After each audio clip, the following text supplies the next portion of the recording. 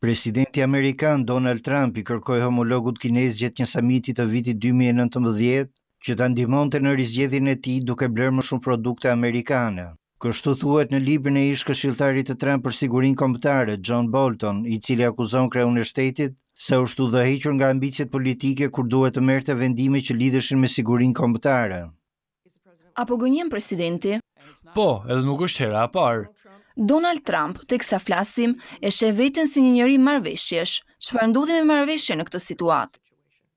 Presidenti mund të jetë njeri i madh marrëveshjesh kur bëhet fjalë për bizneset e pronave në Manhattan, por të merresh me traktatin për kufizimin e armëve strategjike apo çështje ndërkombëtare që kanë të bëjnë me sigurinë, kjo është shumë ndryshe nga eksperjenca e tij e mëparshme.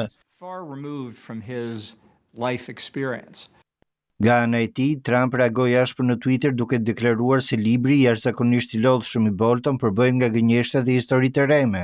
Ai tha se Bolton thoshte vetëm fjalë të mira për të deri ditën kur e pushoi nga puna. Libri me titull Dhoma ku ndodhi, një kujtim nga shtëpia e bardhë, që është planifikuar të publikohet të martën e ardhshme, ka qenë subjekti një betejë të gjatë mes Bolton dhe selisë presidenciale.